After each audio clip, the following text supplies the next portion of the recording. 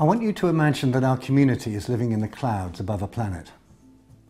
The planet is green and fertile. It has all the resources we need to live a bountiful and productive life. Lakes and rivers teeming with fish, forests and grasslands, mountains and oceans. At the moment, no people live on the planet.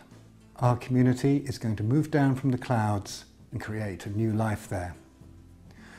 Before we go down to the planet, we're meeting to decide the basic rules that will govern our existence and the way that we live together.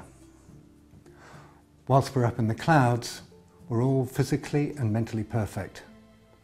We're all the same shiny, glittery beings, identical in every way.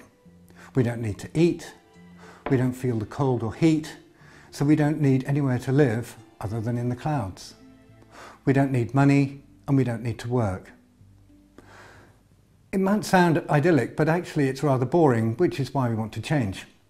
Once we go down to the planet, then we can be busy farming, fishing, keeping livestock, building houses, raising families.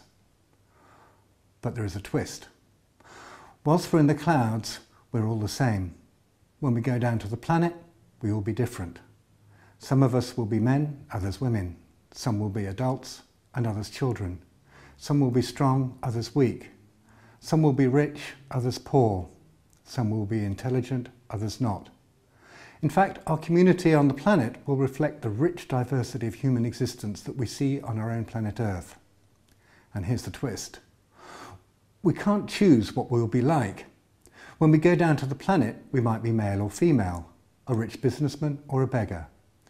So when we're devising the basic principles of justice by which our society will be governed, we need to bear this in mind.